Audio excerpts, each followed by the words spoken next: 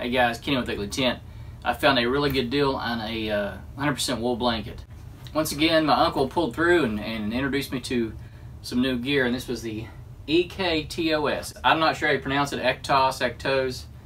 Anyway, it's a 100% wool blanket, and it's dirt cheap. Let me get out of the box and show you what we got.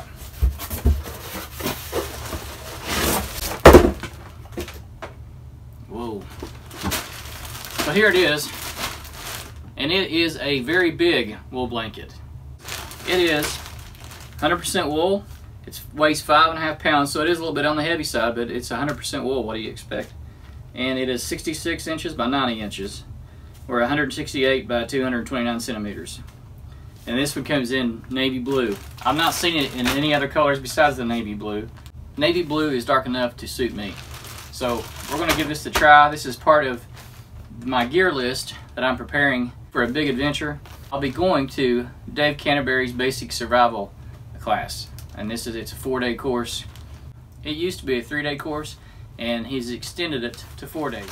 So I'm excited about that. But a queen size wool blanket is one of the requirements for this class, and this is the best deal I could find. The thing with this, and this is not an affiliate of mine, so I don't get any money off this, or any commission or anything at all. And the other deal with this is, when I bought this, it was $47.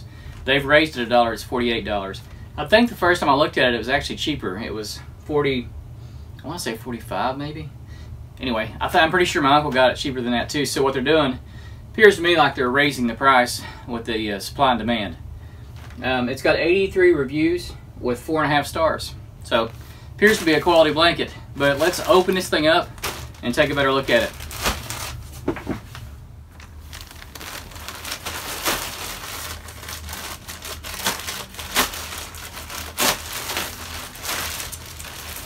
And I don't know what the difference is on wools. Someone told me that there's a difference in the wools. There's like a compressed wool. There's more of a light woven wool. I don't know the differences, but it is a very, I don't want to say it's a felt, but it is very, maybe it's just where it's new. It's very compressed. I'll have to get you a close-up of that. But it's a dandy.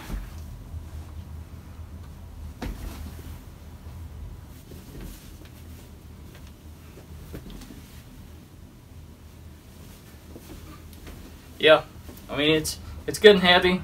It is, you can't see the light through it. It looks like it's pretty tightly woven. Let's compare it to my other wool blanket. That way we have something to look at. Here we go. Yeah.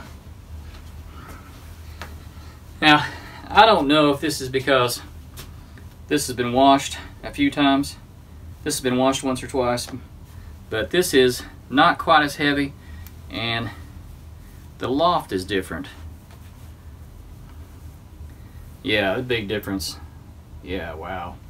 So, this is a 70-30 wool blend, and I can already tell a huge difference. So this should work out really well. And for that price, I think I paid $20 for this, and this is twice the blanket. And you know that you can't beat the price on this. So let's look at this up close. There you go.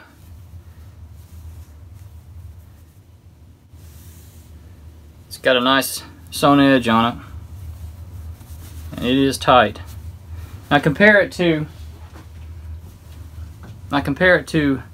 my 70-30 wool blanket, which I found to be extremely useful and extremely warm. Yeah, there's no comparison. Of course, this was an Army surplus blanket, you know, 20 bucks. But look, you can see the light through it. I don't know if you can see it or not. There's no light coming through this one. And of course, this is lightly woven. This is a tighter weave.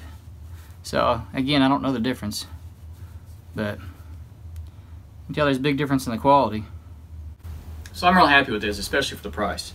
And if I don't like it for some reason, I can always use it to make a one of those wool shirts. And there's a name for it. Now I'm sure I'm going to get people commenting, telling me what the name of it is. Boreal shirt, maybe? I can't remember. Anyway, I'll use it for something if I don't like it for a blanket, but I have a feeling I'm going to like this one.